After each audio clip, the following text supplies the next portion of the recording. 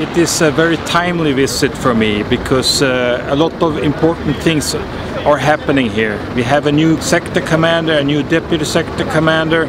We have in completely a rotation by the Burkinabés and by the special forces.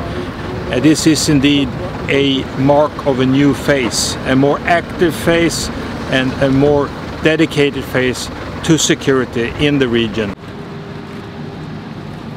There is a lot of positive energy and good morale amongst the troops, and I see many good junior officers ready to step forward and show the way to our peacekeepers. And I have full confidence in the way Sector West have staged their planning and their operations.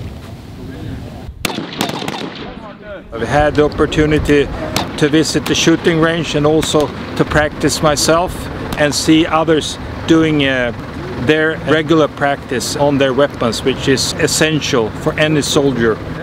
An important part of this visit has also been the interaction with other actors. We've had a very fruitful discussion with the FAMA leadership to seek ways to improve cooperation and to support, in particular, the reconstituted battalion, initially with training and then successively progressing towards patrolling and coordinated operations.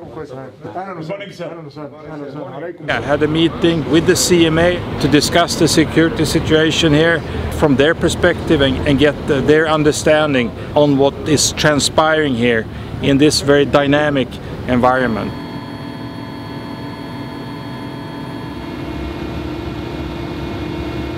Operation Winter 5 was one of the highlights, being out there at the temporary operating base with the Burkinabés, and then the Cote d'Ivoirians joined in, seeing and engaging on the ground.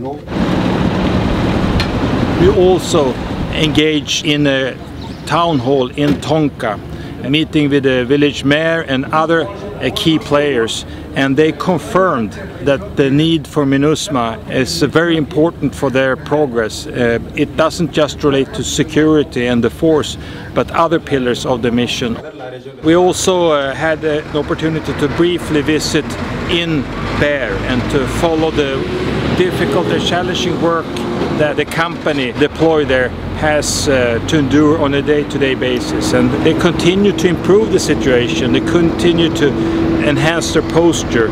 Again, a visit with a lot of new impressions and a lot of new inspiration to carry on and move forward with the important mandate that MINUSMA has.